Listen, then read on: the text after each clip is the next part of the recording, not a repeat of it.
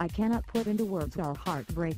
Blogger with terminal brain tumor loses battle with cancer just one day before her dream wedding.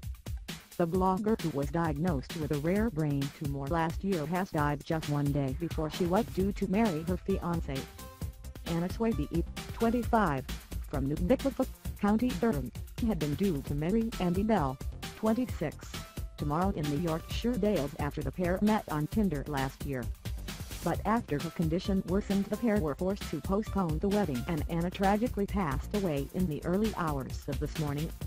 The news was announced by her family on social media this morning, writing on the Inside My Head Facebook wall, the official page for Anna's blog.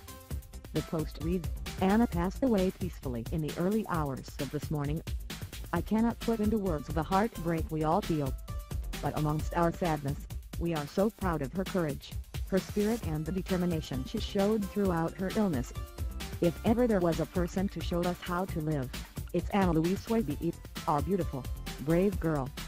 The post was met with hundreds of messages of sympathy and love from Anna's family and friends.